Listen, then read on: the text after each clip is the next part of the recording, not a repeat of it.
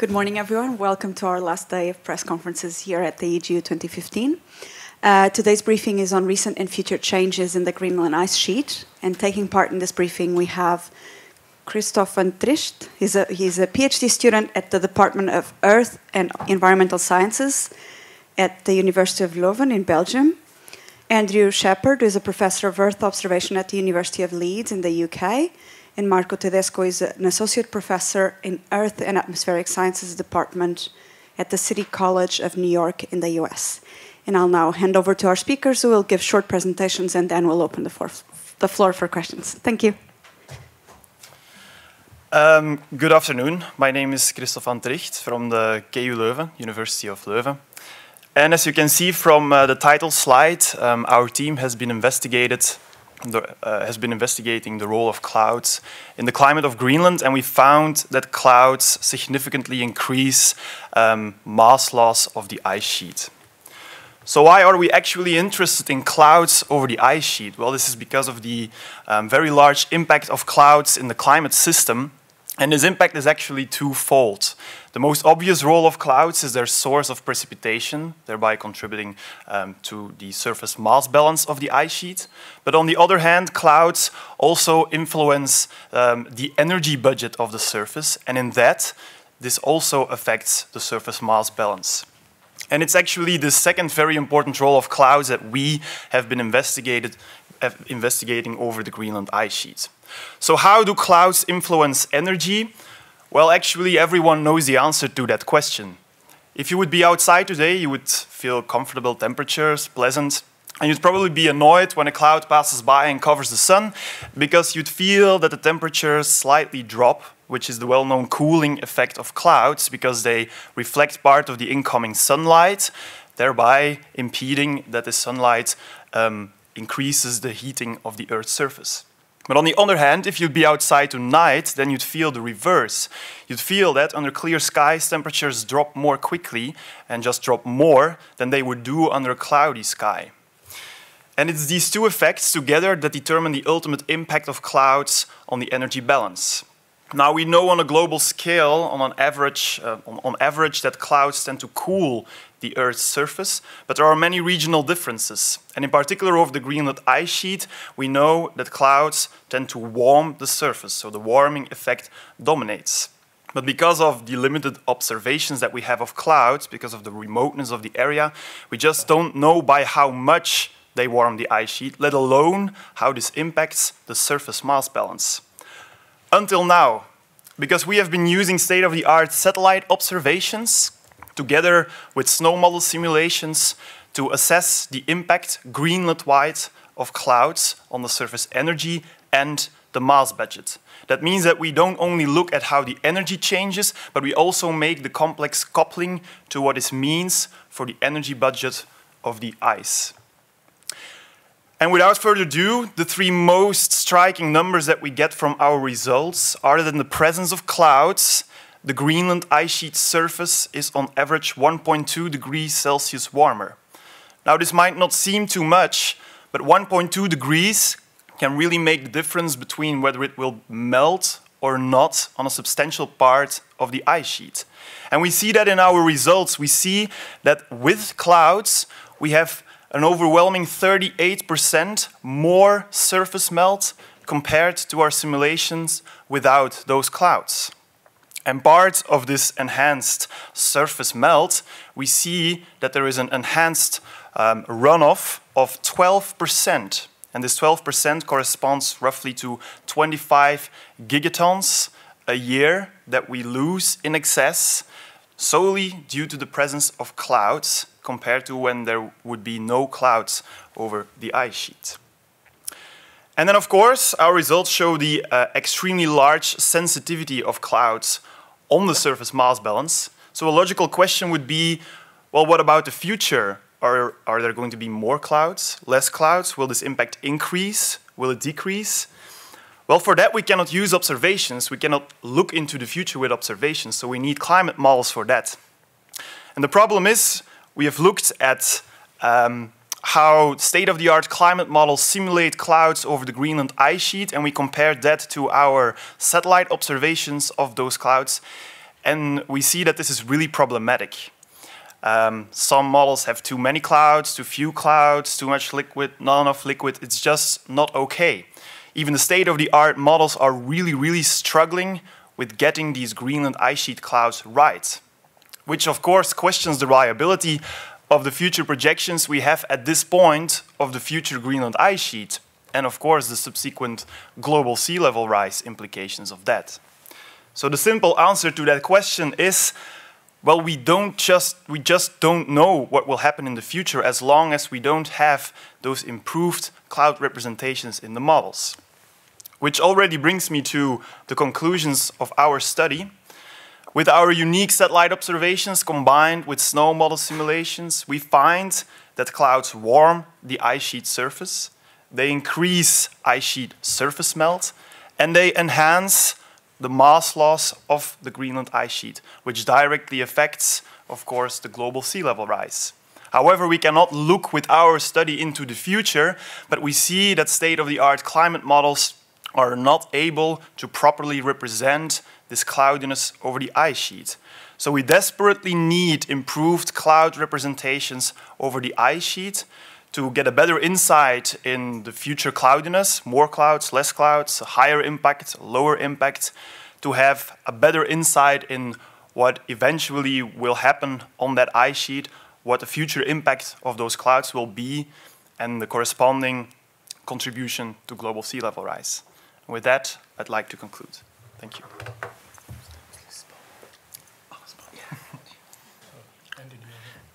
Okay, I'll go now.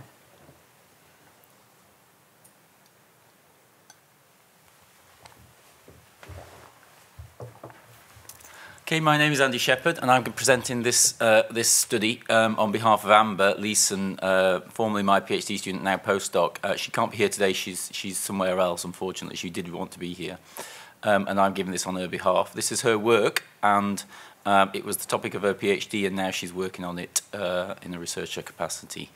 She's been looking at lakes that form on the surface of the Greenland ice sheet, and they're really beautiful things. You can see them on Google Earth, or if you fly over, you can see them really pretty.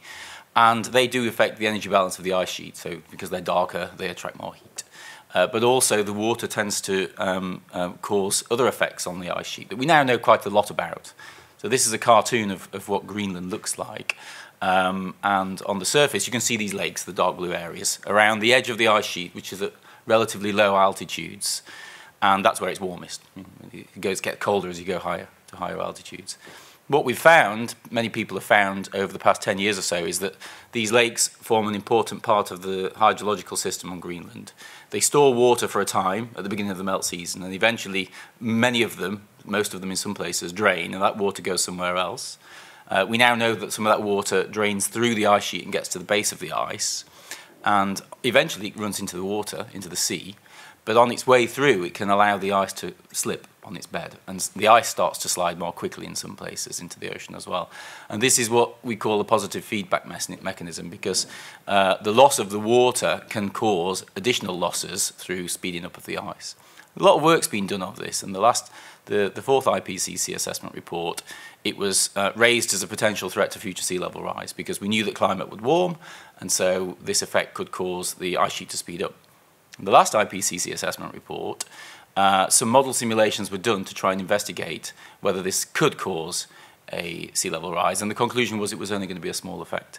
What Amber did was she thought about how the lakes might move around the ice sheet over the future, because as climate warms, these lakes will appear in different locations because higher altitudes get warm. And so she ran this simulation, she built a hydrological model, and she found that the lakes do spread farther inland. So by 2010, they move up 2020, 30 kilometers further inland, and eventually by about 2050, in the first study, they spread about 50 to 100 kilometers farther inland. So more of the ice sheet is exposed to this lubrication effect, potentially.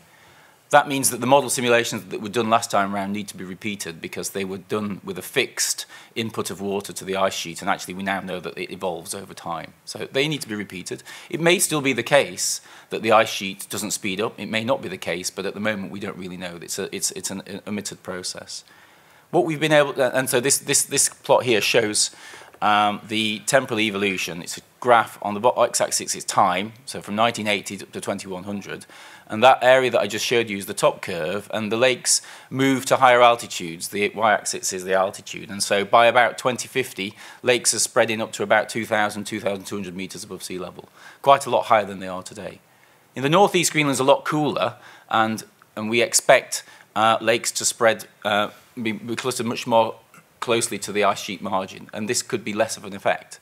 But we couldn't look at that. We couldn't also look at the interior of Greenland as well, because we didn't have a good enough model of the surface of the ice sheet, and we couldn't see whether lakes could form in those areas. But since then, we've looked at cryosat measurements, which is well designed to look at Greenland because it has a fine footprint. And that's allowed us to both extend this model of lake spreading to the summit of the ice sheet, which is important because it allows us to run to 2100, not 2060, but also to the northern areas of the ice sheet as well, where the terrain was too rugged. This is a map. It's not showing the lakes locations at the moment. It's showing thinning rate of a place in northeast Greenland, Zachariah-Istrom. And the cryosat data also show that this area is thinning really rapidly. It's something that we didn't really know about until now. So it's a surprise. When you look sometimes at the ice sheets, you find things that you didn't know. This glacier is now thinning in excess of 5 meters per year over quite a large area. And so something's happened in the northeast of Greenland, which we used to think was a cold area and not very dynamic. It could be that the ocean is triggering this glacier to speed up, and it could also be these lakes. So Amber looked at, she ran her lake model, and there's some lakes around here. So this optical image here is from that section in red. You can see the lakes on day 299 in 2005, and these lakes drain a few days later, a week later. So this effect does affect this area of Greenland.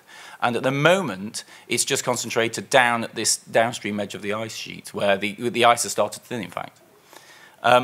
But in the future, the green line here is where the limit of lakes is today.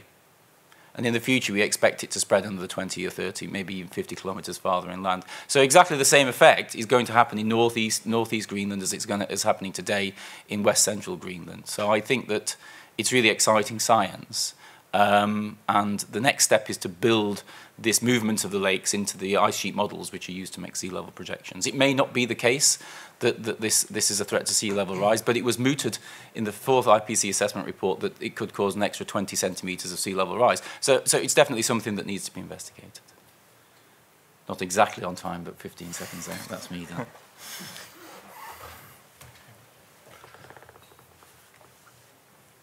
Don't even remember how to use a PC. Okay.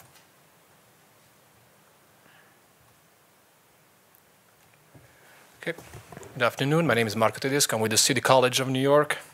I'm going to talk to you briefly about the darkening of the Greenland ice sheet. So the questions that we were trying to ask is, has Greenland been darkening recently? What are the causes and drivers? Not all of them, of course. And is darkening expected to continue in the future? Darkening, of course, recently received a lot of attention about the position of soot, black carbon on the ice sheet. But we really think about darkening with a revised definition. There are processes that we know they happen on the snow when it melts and refreezes that causes albedo to decrease. So I'd like you to follow me in this little journey about snow physics beside the soot and deposition that they are driving also the darkening of the ice sheet. First things results, this scheme, this plot is showing you the albedo summer over the entire average over the entire Greenland ice sheet between 1981 and 2012. You probably are familiar with results starting in 2000 when the MODIS sensor was launched, but we extended really time series before, and we found that darkening, which is basically reduction of albedo, is started around 1996 and has been accelerating until 2012. The data we have is also 2013 and 14, but the analysis we provided was until 2012 when we did that work. This corresponds the same year when there was also beginning of a warming of the Greenland ice sheet of about 0.74 Celsius per decade. So So this is what we find out with the extended analysis of the remote sensing data. But so we came up with 3 hypotheses that are trying to explain, and they explain 90% actually of the variability of the albedo that we saw. First one is extensively and persistently increased surface snow grain size. And I'll walk you through these 3 items very, very quickly. The exposure of bare ice, and of course the impurities concentrations, we think due to meltwater consolidation and the associated biological activity. So why do we care about grain size? So in a nutshell, really when you have new snow is very bright, and as you go through melting and refreezing cycles, the grains get bigger and bigger. Now this creates a reduction in albedo, but as you see in my last point, this is really invisible to our eyes. We don't see changing the color because this effect happens in a wavelength that is not visible to our eyes. So the snowpack might look very bright to us, but still absorbs a lot of more solar radiation because of the changes that we cannot see. And because melting has been increasing, the grain size has been growing faster and faster, and the albedo has been reducing faster and faster. So this is one of the causes of darkening. The second is, of course, the exposure of bare ice. The snow is bright again, ice is much darker than snow. As you melt more and more snow that is deposited every year, or the seasonal from previous years, because again of increased melting, you do expose more bare ice. Bare ice might contain or not impurities, but overall, the new snow has about 80% albedo. Bare ice is about 40% albedo, 30% depending on the kind of ice. So you really reduce a lot albedo. Again, in this case, melting, excessive melting, enhanced melting is creating an increased reduction in albedo because of exposure of bare ice. And last thing is, of course, impurities concentrations.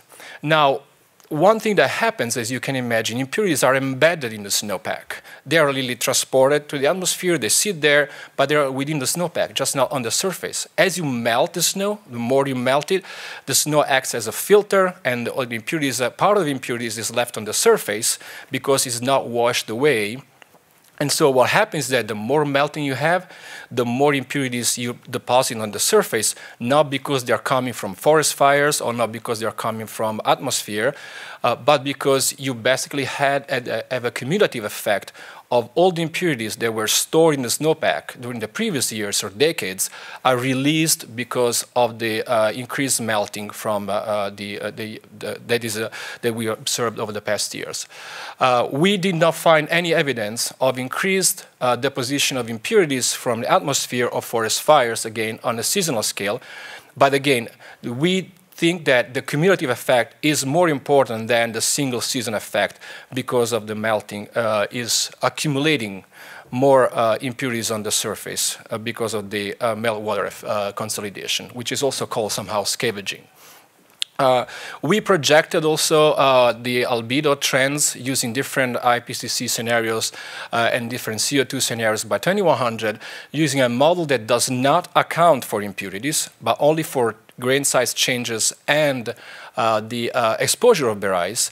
And all the models consistently point out to a darkening of the ice sheet in the future. And these projections are very likely underestimated because we're working to incorporate the effect of impurities, both from the atmosphere and from the meltwater consolidation effect into our models. And this is likely going to change the order of magnitude, the trend of the albedo decrease. This is a summary. You have the slides for your reading.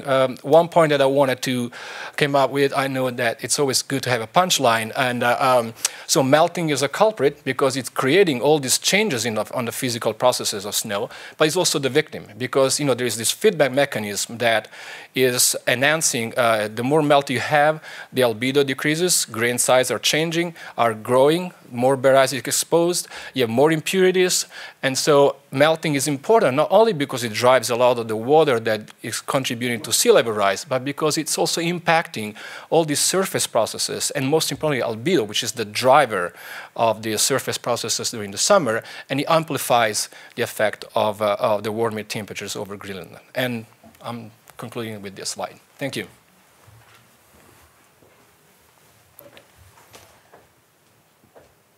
Thank you very much for your presentations. We'll now open the floor for questions. If anyone here in the room or those watching remotely want to ask, you're welcome to.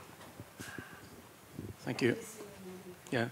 My name is Odd Pilström. I'm a freelance journalist from Norway.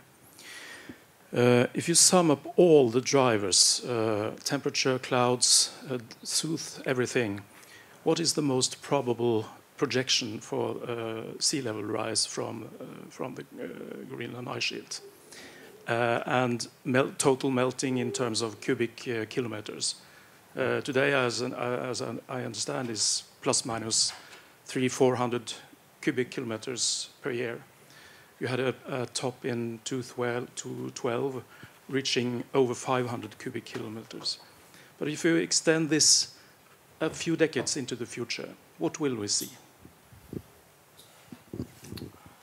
Andy, I think you're probably the IMB. Okay, so you talked about melting, but Greenland loses ice through surface melting and also through the speed up of glaciers. Nothing has, in terms of assessments of the ice losses from Greenland into the future and today, nothing has changed since the time of the fifth assessment report. And so the simulations that were made then are the ones that we would rely on today as well. There is no new physics being incorporated into the projection, the models that are used, that form the basis of projections at the moment. And so nothing's changed. So 40 to 60 centimetres of sea level rise in total from all of the different various sources. From the ice sheets, it's a small contribution. It's estimated to be very small for glacier dynamics, but surface melting is expected to be 2/3 of the ice loss from Greenland throughout the next century. So, but the IPCC,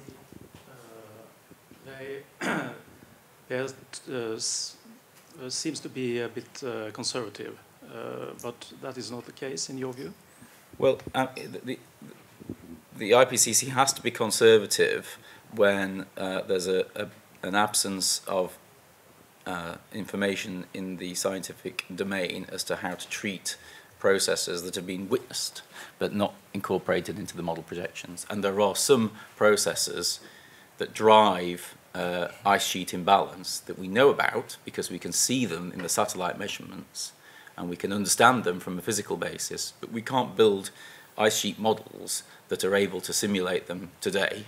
And so we have to make some estimate or guesstimate as to what those processes could do in the future. And that's why people would say there's a potential conservative side to those sea level projections, because they don't include ice dynamical imbalance. The processes that you started to talk about were surface mass balance. That's much better understood. It's pretty clear how changes in the amount of heat delivered from the atmosphere can affect the ice sheet, except for the processes that the three of us have talked about today. So generally speaking, if you warm up an ice cube, it will melt at a normal rate. But then if you put a cloud in front of it, that will change it. If you cause a lake to form on the surface of it, that will change it. And if you darken the surface, that will change it. So all of these three processes will adjust the surface mass balance as well of the ice sheet. So there's still room for improvement in the ice sheet projections. I don't speculate, sorry. Well, if you want... Just a follow-up question. Konrad Steffen, which is a very famous ice sheet researcher. He's a very famous ice sheet researcher, yeah. He said in the Geosciences here that there was the sea level rise. If all the ice from Greenland disappeared, it would represent 5 to 6 meters. But the figure there's always is 7 meters. So is there a new figure now, or? Well, I mean, I'm not going to hog this. So these guys are glaciologists as well, but it's a question of time. So if you took all of the ice off the Greenland ice sheet and put it into the oceans today, it would cause a certain amount of sea level rise, and then over time, the Earth would respond. It would rebound because the ice sheet is presents less of a load. The oceans would cool down, and that would spread around the planet. And as time goes by, the oceans adjust and the planet adjusts, and so the total sea level rise, the relative sea level that we would see, houses near to the ocean, changes. These guys can talk as well. I don't know if you want any other input, but I don't think we can take credit or blame for what Connie says. He's a good friend and a colleague, but I think the numbers are, the order of magnitude are correct. I think what we really are discussing at this stage of our research is more to look at things from a system point of view. What matters the most is, yes, to identify the single processes and how they impact things, melting, ice discharge, but then to look at things, how do you combine? How do they interact with each other? Think about, for example, if I see a darkening, but then there's more clouds or they are stopping the solar radiation to hit, the effect of darkening might be less important in the future than we think it's now, because there's less sun hitting the surface, but we don't know yet. So the interaction and between the systems and to look at things from a systemic point of view, it is something that is just starting now, because there are young people like, Christoph or other people are starting to look at these processes. And, yes, we know Greenland has been there for a while. Glaciology has been working on these things for a while.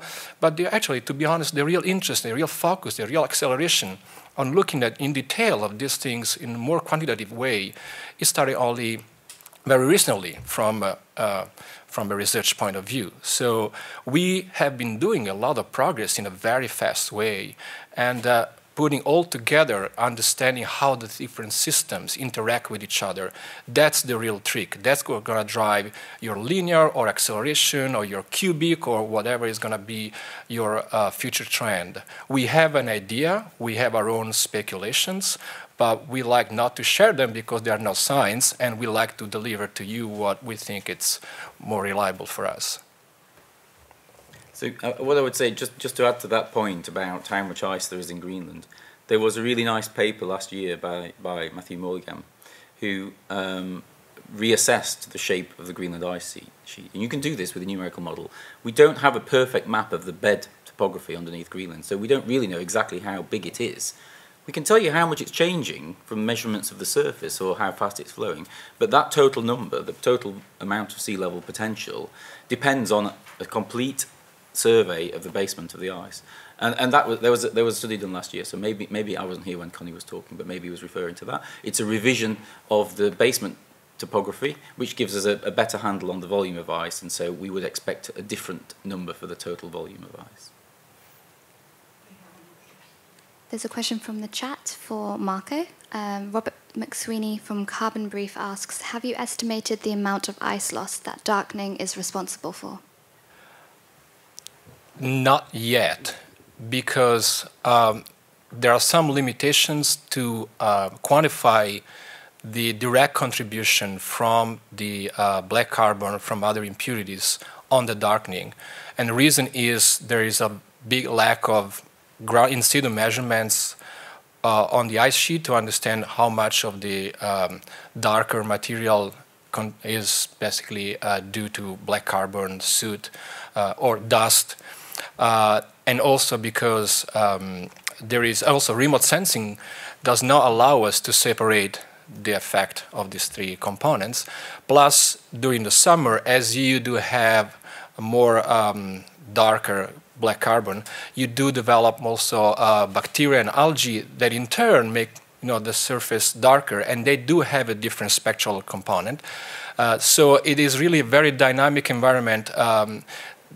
The systems are called cryoconite, and they're little holes that contain this dark material that sink into these holes, and life starts there. That's actually the only life form on the ice sheet, which is very close to some of the exoplanet life models that people are thinking about it. But because things evolve in a very dynamic way, and life and these bacteria and algae can be pretty dark, they add to that. Again, having the models that account for the presence of these impurities will allow us to separate the contribution from a warming Greenland versus a darkening, and then we can start partitioning the forcing to the future. But this is something that is going to come relatively soon in the future. Yeah, a few questions. Marco, just to be clear then, so at the moment you can't separate the forcing of the individual darkening effects. All you can say is that the surface is getting darker. Yeah, you can't say the effect of exposed ice is a bigger effect than the concentration of impurities on the surface. I mean, well, yes and no. Yes, because of what just I said, but depending on where you look in Greenland. For higher elevations, well, first of all, the concentration of impurities in Greenland with respect to the rest of the Arctic is relatively small, and the effect of grain size evolution, given also the increase of melting, of what we know concentrations are in Greenland, is much stronger on a seasonal scale than the effect of impurities due to the atmospheric deposition. The bare ice exposed also on the west coast of Greenland contains some dust and dark material that is not coming very likely from the atmosphere, but it's basically dark ice that is outcropped from the bottom because it contains moraine or some other materials that was stored there by the ice, and it's now surfacing on the ice. So that source is not it's known, but it's not quantifiable. So it's known as a dark band.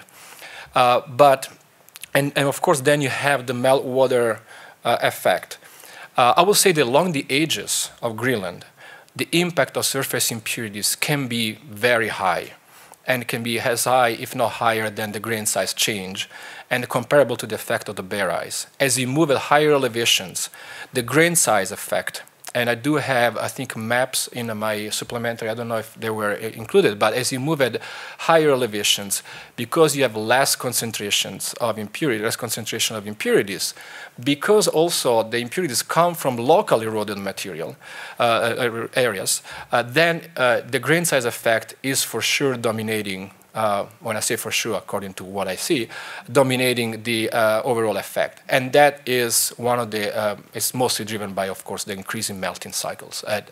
And melting, you should probably, you are very much aware of this, but has been lasting longer, starting earlier, and going at higher elevations on average over the past 15, 20 years. And this implies that you have larger grains exposed on the surface for longer periods, and that is actually what is driving the albedo effect from a grain size point of view. And Andy, can you just again summarize for me where the thinking is on the importance of basal lubrication? So I mean, there's this view, isn't there, that actually the important thing for Greenland is what the ocean is doing with these big outlet glaciers. That's kind of where the big changes might be taking, or the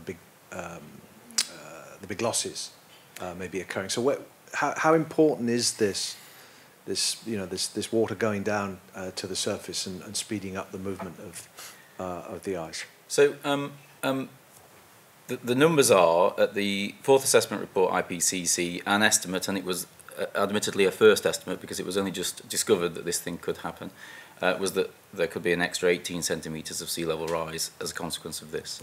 And there was a lot of work done on that over the past 5 years. And the fifth assessment report, a paper by Shannon et al. Last year, or in 2013, I forget which, when it came out, put the number very, very much lower, down at less than 1 centimetre of sea level rise, because they simulated the effects of the lakes that were there today. So it's somewhere between those two numbers, and we don't know, is the answer. There was a paper recently by Jokin et al., Jokin and others, I forget, Poinar I think was the author, which said that the current speed at which the ice flows in Greenland would also limit the ability of lakes, should they form, to fracture through the ice. Because what happens is the lake might fill with water, but the ice has to then fracture, and depending on how fast the ice moves and spreads apart, strains, that can keep those fractures open and allow water to get to the base. So this is another factor that has to be taken into account. So I think the important story is that, the important information is that the models that we had confidence in 5 years ago need to be revised again, and this is what happens with science, unfortunately. You find things out, you think you've solved the problem, but you haven't. So when we look at the northeast of Greenland now, we see a glacier that's speeding up in a very different way to we ever thought it might do. We don't know why that is. It could be ocean warming, and it could be associated with the surface melting that's gone on in that area as well. It might be just one warm summer, might not be. Elsewhere in the Arctic, at Ausfonner ice cap, we see a glacier that's flowing 50 times faster now than it was 2 years ago. And people think that's a large glacier. It's a marine-based glacier. People think actually it's a link between the two things. We think the story is that some melting happened at the surface, triggered the glacier to surge forwards, and that's triggered an internal surge mechanism which is now keeping the ice flowing very much faster. So these things could all be quite tightly linked. And so any numerical model for future sea level rise has to be able to include all the processes, and they don't right now. Thank you very much. Do we have any additional questions?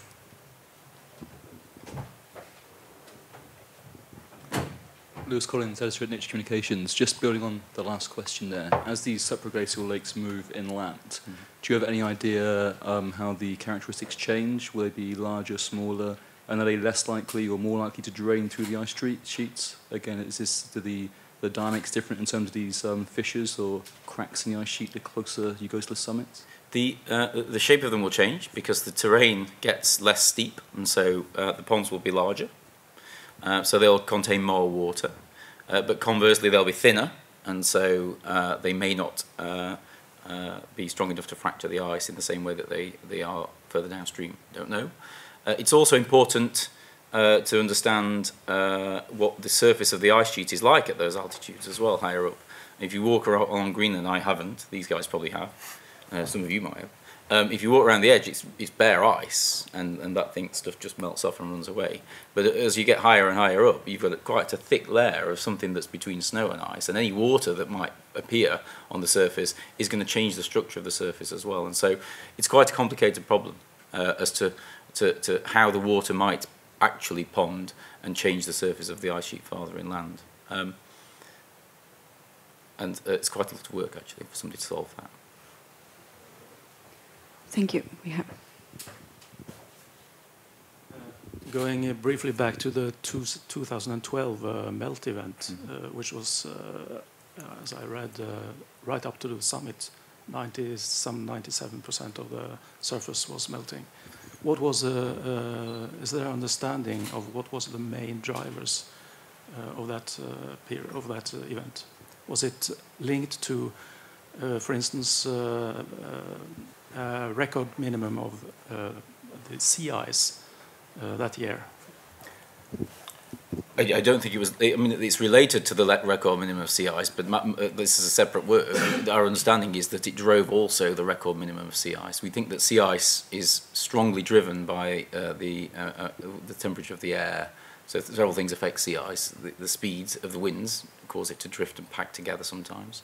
The amount of snow that falls affects it, and the warm air temperatures affect it as well. It's almost certainly the case that the record melt extent of Greenland was associated with a very high pressure system, prolonged high pressure system, atmospheric systems. I don't understand the origins of that circulation pattern, but it also affected the sea ice in the Arctic as well. Well, I can add something unless Chris wanted. I can also add something, but I think it's a combination of your work and mine. Right. So one of the things that there have been many studies trying to address the 2012 melt extent. Besides the fact that I think melt extent in 2012 was important because it was spectacular, but what I think it took the scene from the fact also that melting was the highest on record in terms of runoff and total melt, which, yes, it's important to have the idea that melt was extending all over. The water refroze there, but 2012 was also the year when more water in absolute record was produced over the entire ice sheet. And we named it the Goliath year just because if you plot stuff, it stands so high compared to other years that it really was exceptional. There were, between 96 and about 2012, there were summer conditions that were favoring the warm air from the south to continuously every summer contribute to the trend of warming, and part of the air might have been climbing up, to the top of the ice sheet, contributing to the melting. Of course, people have been looking, of course, at clouds, other processes. Again, I really like the idea of combination of processes. You have to see like a delicate dance, and every piece is important. The music, the dancers, the crowd, everything has a balance. And so when you look at these kind of processes, you really need to think that there's no one answer. But the fact that colleagues and we were able to identify different sources and put them Altogether, I think it's a big plus compared to previous years, because that tells a lot about the progresses of the communities that the community is doing over the past years. And I'll let Christoph finish. Yeah, I think that's referring back to the first question. I mean, it's so difficult to get a proper estimate of what the ice sheet will do in the future, because there's so many complex interplays between so many different processes.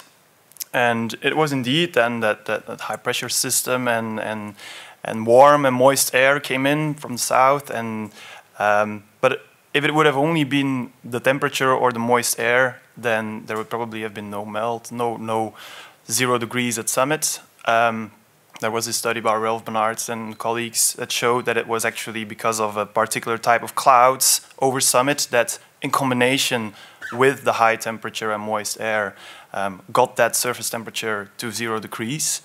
It means that if that cloud were there, but the warm air temperature was not, then we wouldn't have that perfect recipe to get this extreme melt event. And yeah, we only can look at the separate processes, try to understand them, and then indeed the most difficult part is where we just have been starting with, try to couple all these systems together and try to get them right in the models to see what the likeliness is to get such events in the future again. So. And I think this is the effect you're referring to, right?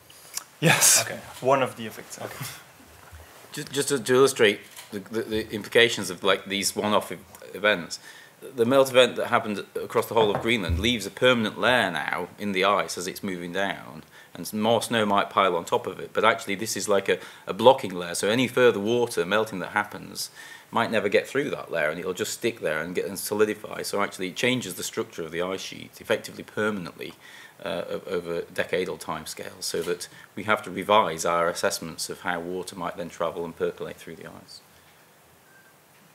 There's a question in the chat for Marco from Robert McSweeney, Carbon Brief. He asks, could you explain the different color lines or areas on your projected darkening through 2100 graph? Sure, and I apologize for that. That was in the presentation, and I... okay. So... okay, I'm not the graphic designer, so I do my best. But the black line is what we simulate with our model using forcing barrier analysis data. The red line is the output from the measurements from the satellite. You can see 2012 is basically the last point we have, and it's really dipping now. The three colors, the green, blue, and red, are simulations from the model that we use, which is the same model that produces the black line, but using different Earth system model future projections. So we use the climate simulated by these models, and we simulate the albedo over Greenland with these outputs. The top and the bottom of each colored area is the output in the case of 850 part per million of CO2, so it's also known as RCP 45, and the bottom lines are the RCP 85, and they are slightly semi-transparent to allow overlapping. So wherever you see the brown, basically, is where the three outputs are overlapping. The dark green is where the blue and the light green, so the Canadian and the MIROC model, are overlapping. And of course, the purple is the red and the blue overlapping. Bottom line, you see that in the RCP 85, which is the it's the highest scenario for CO2 projection, all the models are in general, all the models are pointing out to a darkening, but of course, the ones with less CO2 to a less darkening, and the ones with higher CO2 by the end of 2100 to a more pronounced darkening.